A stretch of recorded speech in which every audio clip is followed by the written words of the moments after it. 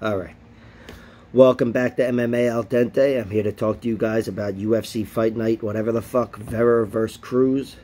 So I think there's 14 fights on the card. I'm going to give you my predictions, bets along the way.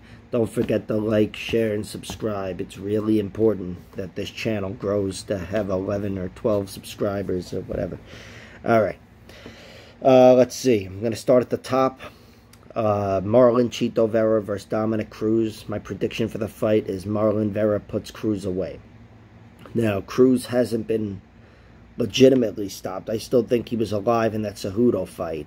He hasn't been legitimately stopped since Uriah Faber put him away with a guillotine choke 35 years ago. So, this is a tall task for Marlon Vera, but that's the way I see it, things trending. And look, Cruz showed incredible recoverability, if that's a word, and tenacity and all the other adjectives in his fight against Pedro Munoz, who dropped him cleanly. Like, it looked like he knocked him out on his feet for a split second, but that's all it was a split second. Cruz was back in that fight, and he was in Pedro's face, and he wore him down and stole that fight. A tight 3-round decision, and the guy that got dropped twice early on ended up winning it. So the hustle is still there from Cruz. Like, you know, I did say my prediction is Marlon Vera via whatever, KO round 3. I don't know. But I do think Dominic Cruz via decision is absolutely a possibility, and the second greatest possibility. I do think if they go to a decision, Dominic Cruz should win it, because he's going to be out hustling Marlon Vera. Marlon Vera is a guy who, in plenty of his fights, he's been losing until he wins. That's almost his trademark. Even in the Rob Font fight, that was the anomaly, because he won a 5-round decision with opportunistic moments, knockdown, submission, knockdown, whatever. He, you know, really beat up Rob Font in that fight, but still, you know, and I don't remember if he scored any 10-8s or whatever, but I remember it being like at the end of every round, Marlon Vera would hurt Rob Font, and he would steal the round, and that's how he stole the fight. It reminded me of, I think I said this after the fight, Petr Yan taking out Jimmy Rivera in a 3-round decision. He won the 3rd round, but the first 2 were going Jimmy Rivera's way clearly up until the last few seconds of the round, of each round. And that's where Jan stole the round and the fight. But look, that's a trait of Marlon Vera. Like I said, it's his MO. He's an opportunistic fighter, one of those guys like that just, he finds a moment and he hurts you. Usually when he hurts you, he puts you away. But he doesn't have to be winning the fight, ever, for me to, you know, consider him the favorite even, you know, within a fight. And Dominic Cruz, look, he's as tough as they come. I wouldn't put it past him at all to win a decision. That's why I bet on him to win any sort of a decision at plus 225, which is not much greater at all than plus 200, which is his money line. So normally in a situation like that, I'd be like, that's fucking stupid. Just play the money line. And actually, I think I kind of just talked myself into it. No, but I already have Cruz at decision at plus 225. But the money line, there may be more worth, you know, more to it, because Dominic Cruz could cut Chito Vera. That's really his only other path to victory. I don't see anybody knocking out or choking out Chito Vera anytime soon. He's got plenty of losses against some of the deadliest fighters, and no one's put him away. And I do think Dominic Cruz, you know, his victory is reliant upon wrestling. He's going to have to out-wrestle Marlon Vera. He could outpoint him on the feet too, of course, and I'm sure he will score points there. But he doesn't want to be on the feet. Just the guy, you know, Marlon's too deadly. He's a weird fighter. He's very laxed, if that's the word. He's relaxed. He's deceptively dangerous. Even though everybody's seen his highlights, they all know how dangerous he is. But I feel like he lures people in within the fight to the point where they're too comfortable, and they don't realize within that fight how deadly he is. I'm going back to his fight with Brad Pickett. That was his retirement fight, and he was just seconds, maybe minutes, away from winning that fight. He had already banked 2 rounds, and Chito caught him with a head kick. And at that time I dismissed it as a fluke, but then watching him win all these close fights by just taking over and having that moment, Andre Ewell and whoever the fuck, everybody else, he's got me convinced. It's his trait where he's always deadly. I do see him being outpointed up until he gets the finish that I'm imagining, but I see Vera getting a finish. And Dominick Cruz, look, he's only getting older. He's still, like, looks great in there. He looks like a top fighter, even in some of his, closer victories against what would have been thought to have been shittier competition, like Casey Kenny, even Pedro Munoz. Cruz still showed, at the very least, he's got the tenacity, he's got the heart, and he will battle to win those rounds. And he did. And I do expect that battle to be within him. I don't think, he's somebody that's going to quit and get TKO'd or whatever. You're going to have to knock him out or close to it, where there's at least a bad stoppage, like the Henry Cejudo fight. As long as, what's his name? The guy that smells like cigarettes and booze, Gary, whatever the fuck. I don't know, I'm losing it. But Cruz, he didn't like the refereeing in that fight. Damn it, what the hell is his name? Gary something. I know these refs. I know all of them, but I draw a blank when I have to draw one of their names.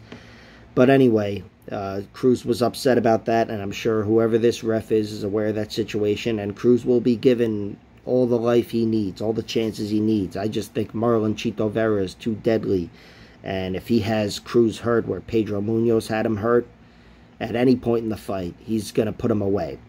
And unlike Pedro Munoz, Marlon Vera is only more likely to find those opportunities. Pedro Munoz, if he's going to put you away, it's early. It's round 1. But Chito Vera, especially with 5 rounds with which to work, to sound like John Anik, 5 rounds to work with, he's able to get it done, I think, against most fighters. And a guy that's only getting more vulnerable and potentially more fragile, I'm betting on Vera. I think it's possible. I like the KO rounds 2, 3, and 4 plus 600, KO, TKO, whatever, rounds 3, 4, 5 plus 850. So, heavy bets, I guess, on rounds 3 and 4 there. But those are, I don't see it happening early. And look, Dominick Cruz, he's a really good striker as well. I talked about he needs to win the fight wrestling and whatever. I see him winning the fight on the feet up until he loses. I see Cruz outpointing Vera. He moves so well, and, no one still can put a finger on his movement, what you call that, but it's very unique, and his striking is there for him. I don't doubt for 1 second he could piece Marlon Vera up on the feet. Those wild hooks coming in and out from all these different angles, but he's going to need a takedown to make his striking game more effective. He's going to need a takedown to win striking or wrestling-wise. Obviously wrestling-wise, but you're going to need that takedown. So Cruz has to hit that takedown early just to be able to mix things up and maybe make the next takedowns come more easily. He's really going to have to work in this fight, and he's going to have to be perfect. Perfect, because, like I said, Marlon Chito Vera above anybody in the division. Anybody. Piotr Jan, Aljo, whoever. Marlon Vera is the guy you need to be perfect against, because Vera will make you pay. And he'll do it with 30 seconds left in any round. Round 5, round 1, whatever. But, yeah, so that's how I see the fight going. My prediction is Vera via TKO round 3. My second prediction is Cruz via decision, which you can get at plus 225. Like I said, I've already bet on that, but I do think the money line is the smarter bet if there's only 225 separating, only 25 separating the money line versus the decision prop, because even Chito Vera can get cut, but he's not getting finished, not legitimately. All right, next up, the co-main event, Nate Landwehr versus David Onama. I really like I like both them in this fight, but I think they're both going to have a great showing. But I think Onama is going to win. I do think, Nate Landwehr is a guy that can he's kind of like Chito Vera in a way, but he's the guy that's going to take over the fight. I see Nate Landwehr, being a really tough out for any fighter that can't put him away. because he's going to be in your face. He's relentless, and he's a really strong finisher. In the overall sense of the fight, he's a really strong finisher in that he always has a third round, and finishing-wise, he'll TKO you, he'll submit you, like we saw against Ludovic Klein. I believe that might have even been his only submission, or one of his only submissions. But Nate Landwehr is a guy that's he's a versatile fighter, and in particular, he's a deadly fighter when you're getting tired. David Onama, I don't see, it's not like I've seen these problems from him. Seen some wrestling defense that I thought maybe could have been sharper. Seen some, I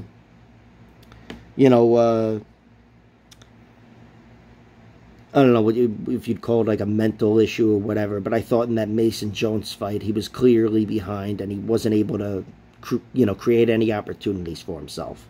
He needed to make something happen there, and that could be an issue with his overall tenacity and whatever. Maybe he was afraid of getting finished, but it didn't seem like he was afraid of losing in that fight. So I wanted to see more tenacity from him. But durability, I can't say I've seen any weakness in him, durability-wise, submission-wise, or, chin-wise.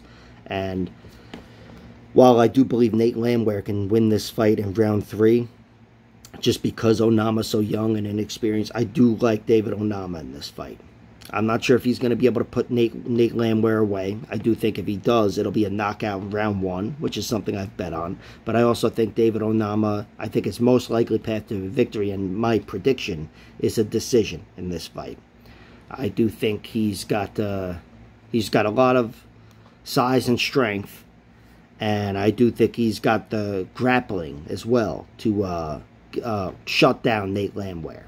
Nate Landwehr is a guy who's been knocked out twice in the UFC by wild knees, Julian Erosa and Herbert Burns, and I'm a Darren Elkins guy. I thought Darren Elkins beat him in that fight. I thought Elkins won rounds 1 and 3, I think, but Nate Landwehr was in that fight, absolutely, and it wasn't a robbery at all. So you want to give him that victory, you could only praise him for, outlasting Elkins.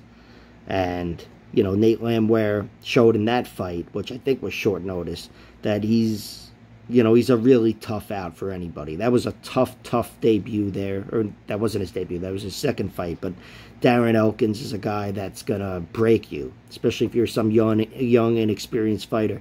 And Nate Landwehr is a guy that, I think he proved on the European circuit, fighting some really good competition. He's a guy that's going to break you late in that fight, too. So I like Landwehr to win via round 3. I'm going to play that plus 1,200. But my prediction is just he's physically outmatched here, and David Onama shuts him down. I do think Onama could win via knockout round 1, plus 425. I've bet on that. But I'm betting on Nate Landwehr's toughness. I think if he survives round 1, this fight goes to a decision. Unless, of course, Landwehr gets a finish in round 3, which I did bet on.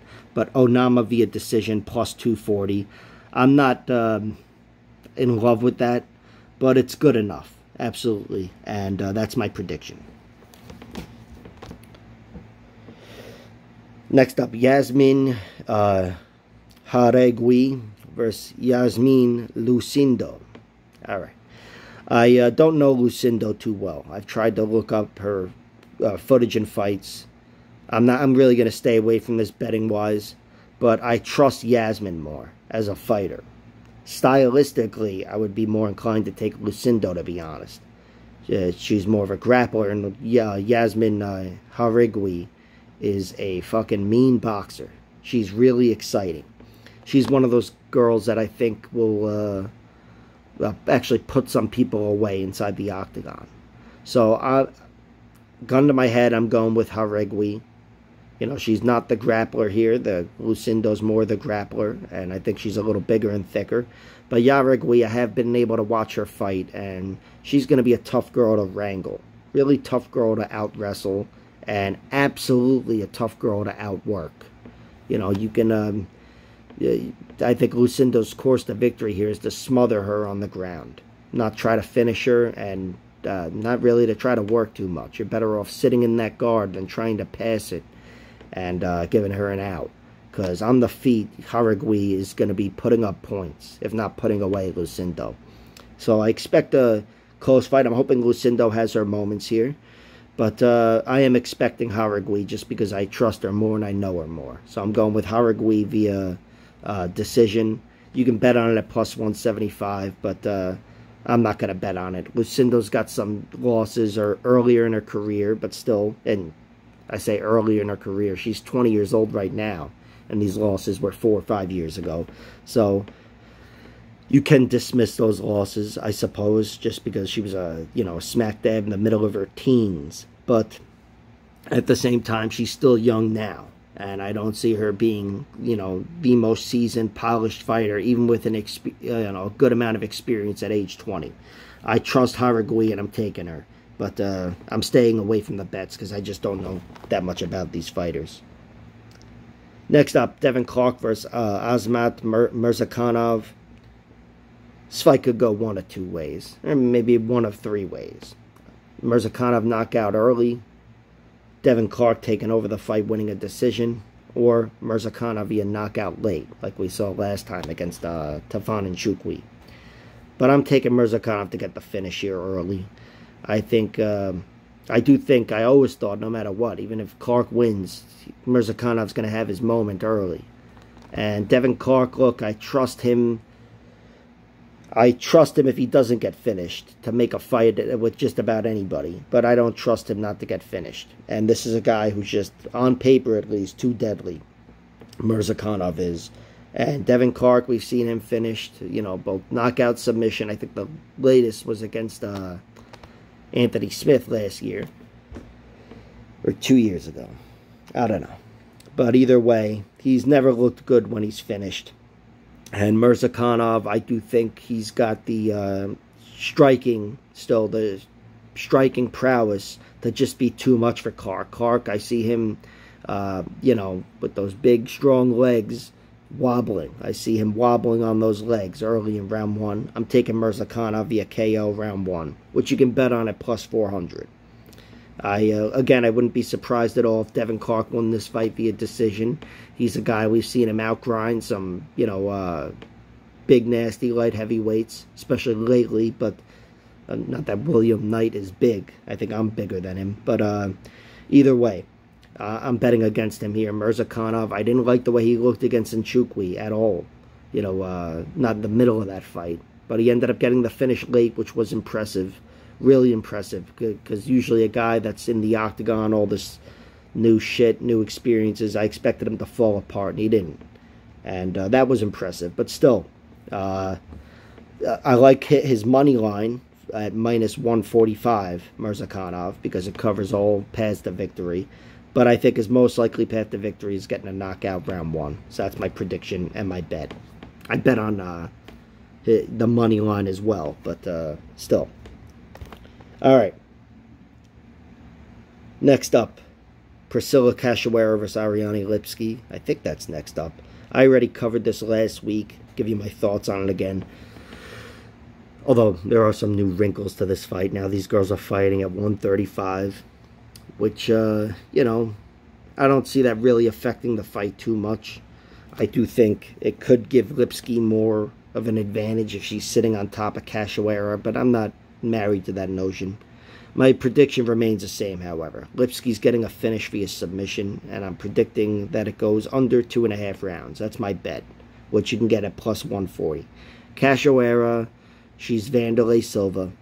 Okay, she's still Vanderlei Silva as a woman, so she's not able to put too many people away or whatever. But if anybody can, it's Priscilla Cachoeira.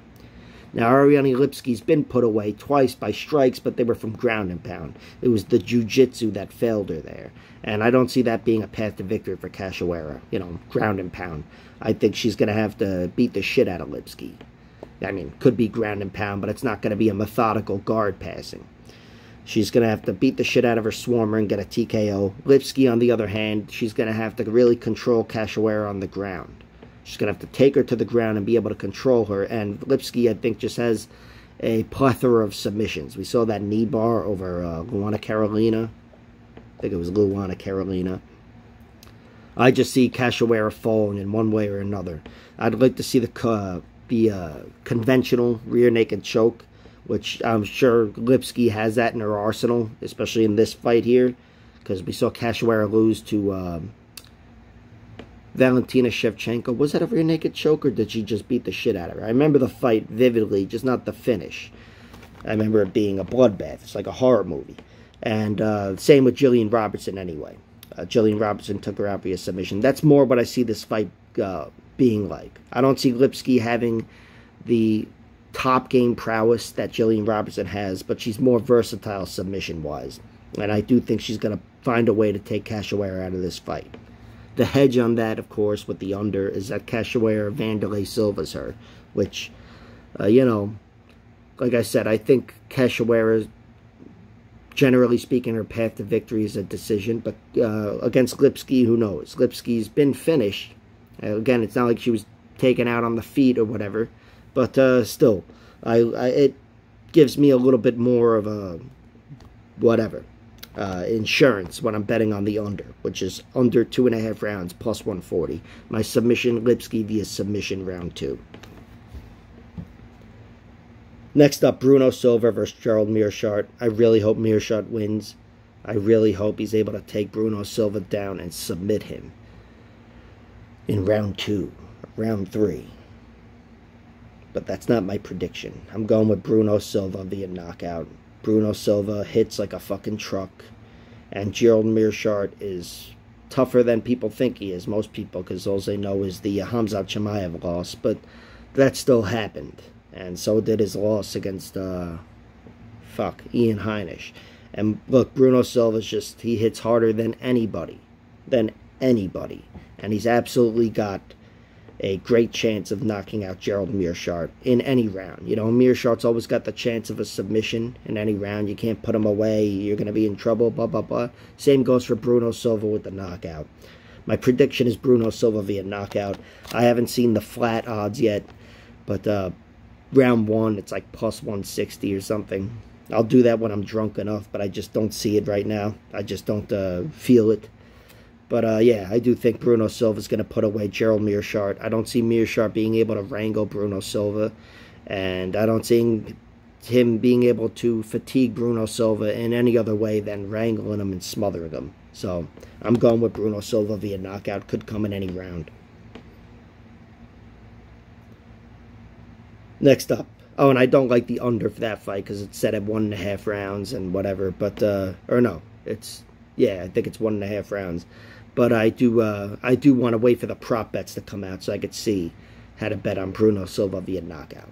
And, of course, I'll hedge with Meerschaert via submission, round 2 or 3. Prelim main event, Angela Hill versus Lupi Godinez. I've got this fight being a lot closer than most people, I think. I'm betting on Hill to win via decision, plus 425. I'll take that any day of the week. Any day of the week. Lupi Godinez, I see what everybody else sees. She looked amazing in that last fight. That was one of the cleanest performances ever. It's a shame she didn't get a finish over Ariane Canellosi. But Angela Hill, despite having weaker wrestling, at least on paper and whatever, she's a tough woman to beat with just wrestling. She's really tough to beat. You know, and she's got plenty of losses, and if you've seen them, you know, plenty of those are controversial, especially those tough losses as of late. But Lupi Godinez, I don't know if she's got that technique like Tisha Torres has to give her problems on the feet and make the takedowns come more easily. And Angela Hill, look, it's not like she's the best striker, but we've seen her on the feet with everybody.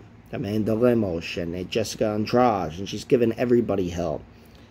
I do think Angela Hill is, you know, well, she's the opposite of Ariane Canellosi in that, look, they're both strong girls, but it's different types of strong. Canellosi's a brick shithouse. Angela Hill is long and lanky and whatever. And, you know, she's going to need to use leverage to defend takedowns. I just see it being a path to victory for Angela Hill, stuffing enough takedowns of Lupi Godinez, who I do think will get her down. But Angela Hill's a versatile fighter. And, you know, I see what everybody else sees. Believe me, I could see Lupi Godinez controlling her on the ground, and just all she has to do is do that twice and she wins this fight. But Angela Hill's a fighter. She always tends to make things close. And on the feet, I think she has a distinct advantage, especially on the feet in the last 2 rounds of this fight. Now, she's got to be able to circle out and circle away because Lupe Godinez will be all over her. But I see Angela Hill being much better in the clinch, even though she's much weaker than Canellosi. And I see Angela Hill making this a real fight. My prediction, if I had to go one way, suppose I'd go with Angela Hill to win a decision. But even if I said Lupe Godinez, my only bet for this fight is Angela Hill to win a decision. There's no money there on Lupe, and there's absolutely value on Angela Hill. I'm telling you, this fight is closer than people think it is. Lupe Godinez wasn't able to dominate Jessica Penne, who's Hill's training partner, and whoever else. Juana Carolina, who's, you know, twice the size of any other woman that in this weight class. But still, I think Angela Hill's got enough skill and physical traits to make this a much closer fight than her odds suggest. Much closer. So Angela Hill plus 425, that's my decision. And my pick, I'll take split decision via draw. No, I don't know. But I'll take Hill via decision. Fuck it. Now watch Lupe get on top of her and just fucking dominate her. I would love to see Lupe Godinez finish this fight, you know, or dominate like she did against Canellosi. But still, and look, if she won a scrappy fight against Angela Hill where it was a split decision, but Lupe's wrestling was there for her throughout 15 minutes, that would probably be the most impressive statement, to be honest. But regardless, I'm thinking of this as a better. I have it in my head it's going to be a close fight, and I've convinced myself that Angela Hill is going to win. All right, next up, Martin Buday versus Lucas Bresci. I don't know. I like Buday in this fight. Buday is a finisher. He's considerably bigger than Bresci. Bresci, I just haven't seen him challenge too much, you know, not on paper. And while he's looked good against shit competition, this guy Buday is bigger, stronger, badder, and better. And I don't know if he could be badder and better, but either way, I see Buday roughing up fatigued Bresci in the middle of this fight, maybe even the end of round 1, but definitely by the time round 2 rolls around, that size is going to start to play a factor. And Buday, he hasn't been finished. I think he had that one loss early to Juan Espino, of all people. Who's, you know, I think he's still in the UFC, but he's probably never going to fight again. But that guy is one of the guys who had the talent to be incredible in this fight. He just got in this game. He just got into the fight game too late. But anyway, Buday, I see him being the bigger, stronger, meaner guy in the middle of this fight, and he's going to rough Bresci up. I see him getting a finish middle of this fight, 2nd round probably. Next up, Cynthia Calvillo versus Nina Nunes. Look, Nina Nunes is going to win round 3 if it's there. If it gets there, which I do think it'll get there. But Cynthia Calvillo, I'm sure she's going to win round 1, and I don't know how round 2 is going to go. I'm inclined to pick, if I had to put a gun to my head, Cynthia Calvillo wins a decision. Why? Because I think she is a very good backpack. She's really good at sucking, you know, at taking your back, and that's the end of the round. She hasn't been able to put away many fighters, not as of late in the UFC. Earlier on in her career, she was able to get it done. And Nina Nunes, I think, is above and beyond that level of fighter that gets tapped by Cynthia Calvillo here, gets smoked by her. She's not Mackenzie Dern. But Cynthia Calvillo has a lot of the same traits as Mackenzie Dern. And I could see her absolutely winning at least 1 round, if not 2, with a body triangle, with a back take. And I know she's got takedown prowess, especially early in the fight.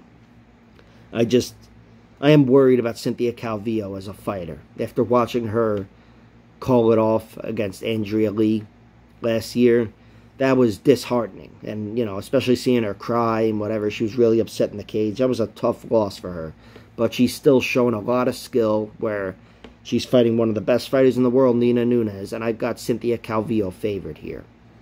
Now, I will say I've bet on a draw for this fight. Every card, I look at the whole card and say, which one's going to go to a draw? And Nina Nunes versus Cynthia Calvillo is the one I picked to be a draw. Because I expect Nina to be there in round 3, where Cynthia Calvillo generally slows down, especially if she's getting beaten up. And I also expect Cynthia Calvillo to win round 1. Once she wins rounds, it's with taking someone's back. So I think the potential for a 10-8 is there in this fight. And I know at least between rounds 1 and 3, I expect them to be split. So if any fight was worth a draw, it'd be this one, and I bet on it at plus 6,600. Here I am actually advising you to bet on a draw, in case you didn't know how fucking stupid I am. But Nina Nunes could win this fight too. There's value on her to win a decision, which I think is plus 275. I don't know. It's something like that. There's absolutely value on her to win a decision, because again, I'm sure if it goes to round 3, she's the fresher fighter, she's the badass. But Cynthia Calvillo, you know, I think she's tougher, especially than she looked last time out. And Nina Nunes is a lot of things. One thing she's not is Jessica Andrade, who put Calvillo away. And I see Calvillo being able to find more success grappling-wise than she did against Jessica Andrade anyway, which she had some success smothering her, but if she smothers Nina, she's going to get her down at least once. So my prediction for the fight, I'll go with Cynthia Calvillo via decision. Maybe a majority decision or something. No, but Cynthia Calvillo via decision. I do think her grappling is enough to score her 2 rounds against Nina Nunes. And Nina Nunes is not deadly enough to put her away. And Nina is also tough enough not to get finished. So, and good enough grappling-wise not to get finished. So those are my thoughts on that fight. Either fighter could win a decision or could go to a draw. I expect rounds 1 and 3 to be split, and I'm predicting Cynthia Calvillo wins a decision. She wins round 2. Next up, Gabriel Benitez versus Charlie Ontiveros. My prediction for this fight is Gabriel Benitez via knockout. And that's like the only thing I didn't bet on. I've bet on Charlie Ontiveros via knockout round 1, plus 1,000. And I sprinkled something on round 2, plus 1,600. Because he's got 6 inches and 3 weight classes on Gabriel Benitez. Gabriel Benitez is a guy we've seen wobbled at 145. And he's fighting a big monster in Charlie Ontiveros. I don't want to say monster, make him out to sound like whatever, fucking Ngannou. He's been finished fucking 12 times out of 8 losses, I think. That was a joke, but it's something like that. He's knocked out every fucking time he loses, Charlie Ontiveros. And I know Gabriel Benitez, at least just on, you know, basic UFC level. He's the UFC level guy. He's good enough to knock out Charlie Ontiveros. He's absolutely good enough. He's going to have to slow him down with some of those mean kicks, I'm sure, and whatever. But he's good enough to get it done. Question is he good enough to handle Charlie Ontiveros kicking his ass for a few minutes? Because that's what I expect. Ontiveros comes out like a bat out of hell. He's flashy, got some wild strikes, and he's got size, and absolutely he's got reach here. Gabriel Benitez has a submission game. He's got a grappling game. He can make that work for him, but even that could be tough against such a bigger guy. I know Gabriel Benitez wins this fight, you know, or he's the favorite to win the fight at any point in their lives. But after seeing him get knocked out by Onama and Charlie Ontiveros, despite him being knocked out in every one of his fights, even his victories, they're all knockout losses, I think there's value here on Charlie Ontiveros via knockout round 1. My prediction, he almost gets it, falls apart, and Benitez gets on top of him and pounds the shit out of him round 2. That's the end of the fight. The under is not worth it. The Benitez odds really aren't worth it, although the submission odds are, which, you know, I don't see much value in that. Ontiveros has been finished so many times, never once via submission. I think by the time it gets there, he would have been knocked out by Benitez, you know, with a ground and pound or whatever. So, but there's some value on the submission odds just because they're fucking crazy. For him to get a submission in round 1, 2, and 3 is plus 2,000, 2,400, 3,000. It's insane. But my prediction is Gabriel Benitez gets a finish round 2 TKO. And my real bet, my only real bet for the fight is Charlie Ontiveros via knockout round 1. Trust me when I tell you, there's a possibility there. It reminds me of when Jai Herbert fought Ilya Topuria. I remember saying, oh my God, there's such great money on Jai Herbert getting a knockout. And it was a similar fight. But Benitez is no Topuria, and Ontiveros is no whoever the fuck. Jai Herbert. You know, Jai Herbert, his chin looked good in his last outing, but Charlie Ontiveros, every time he loses, it's a knockout. And again, every time he wins, he's knocked out somehow. Okay. Next up, O'Day Osborne versus Tyson Nam. I really wanted to see prop odds for this fight. There were no prop odds, and I wanted to make this video. I don't want to wait till Friday to make the video or whatever. So I thought I would absolutely be betting on Tyson Nam because I think there's some value there. But really my prediction and what I'm looking to bet on is O'Day Osborne via knockout. I think O'Day Osborne, you know, he's a versatile fighter, more versatile than Tyson Nam, but I don't see the submission being a path to victory here. This will be a fight that's largely held on the feet. And O'Day Osborne is 30 years old. Tyson Nam's about to be 39 in like a month. He's going to be 39 in a month and a half. He's been knocked out before, plenty of times, but it's been years. His chin's held up lately. I just see, especially with a long layoff, he's had a year-and-a-half layoff, I think. O'Day coming into his own. He, you know, had some rough losses. A debut against Brian Kelleher is really tough. And then going up against Manel Kopp, who's fucking surging, and he got knocked out there. That could happen here, which is why the only bet I've played is the under at minus 125. I don't see value on O'Day Osborne's money line. So under 2.5 rounds, minus 125 is my bet. But I'm looking to bet on O'Day Osborne knocking Tyson Nam out. I know Tyson Nam will always be looking for the knockout, which means the fight will be held on the feet. He's about to be 39, hasn't fought in a year and a half, and he's fighting a bigger, stronger athlete. A better, stronger athlete, I should say. I don't know their exact size, but O'Day's the better athlete. I'm taking O'Day to get it done via knockout. And I know Zaruk Adashev, who both of them knocked out, actually. His chin shouldn't be really, you know, his chin is inadmissible in breaking down the fight because it's just a weak chin for a guy, but whatever, 5 MMA fights or whatever. Not the best victory for either guy. Produced a highlight for each man, but still, I do think O'Day Osborne, you know, just athletically, he's got the power there. Even if you could dismiss all of his knockouts, I get to look at that guy fight and know he's a knockout artist. He's also a submission artist, but he's a knockout artist. And that's what I see happening in this fight. Tyson Nam, he'll be, you know, that's all he is a knockout artist. He's a good enough point fighter, but whatever. He's always looking for the knockout. And in this fight, he's not going to be point fighting a superior athlete. He's going to be looking for the knockout, and I think he gets knocked out. I'll take O'Day Osborne via knockout, round 1. And the only bet I have is under 2.5 rounds, minus 125. Which I am pleased with. Almost even money, and it covers the knockout for each man. Which, you know, O'Day Osborne, like I said, he's been knocked out much more recently. And Tyson Nam, the power is the last thing to go. So it's absolutely a possibility there. And I'm happy with the bet as of now. But I still want to bitch about there not being prop bets available. All right.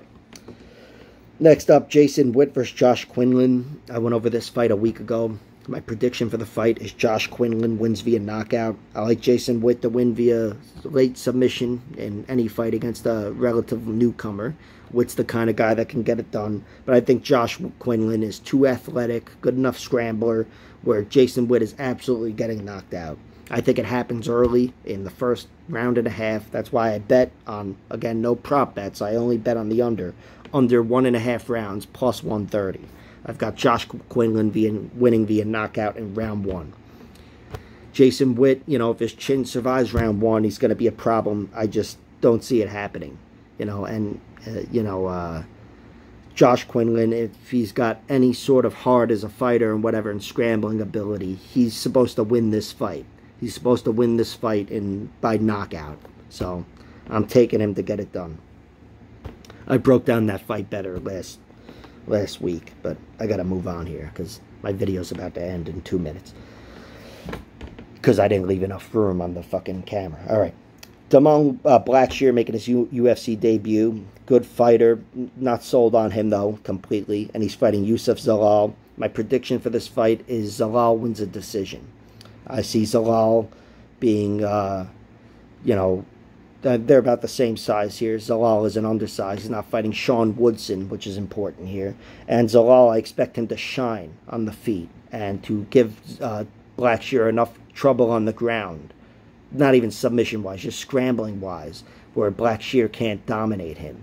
Blackshear is going to be, you know, I've never been sold on him as a grappler. You can watch his fights with Pat Sabatini, Danny Sabatello, and these are guys that are surging right now on television in the UFC and Bellator.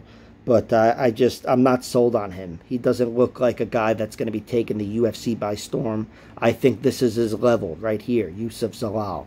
And this is the fight he's got to win. He reminds me of,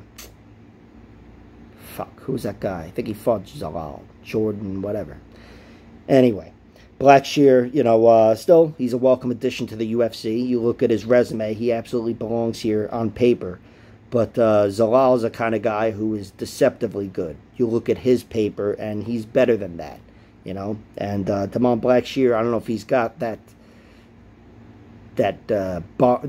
grit, like, or that finishing prowess, whatever, like Seung-Woo Choi and Sean Woodson and whatever. I see Zalal being a lot more comfortable in this fight, and I see him absolutely taking over the fight down the stretch and piecing up Damon Blackshear. I don't have a bet on those fights. I will make another video recapping my bet because this video is going to end in 15 seconds because I didn't think I'd go that long. It's kind of production you get with this fucking MMA channel. Oh yeah, be sure to like, share, and subscribe. And I'll talk to you guys in like 2 minutes when I recap this fucking video. I'm just going to let it end. I'm not even...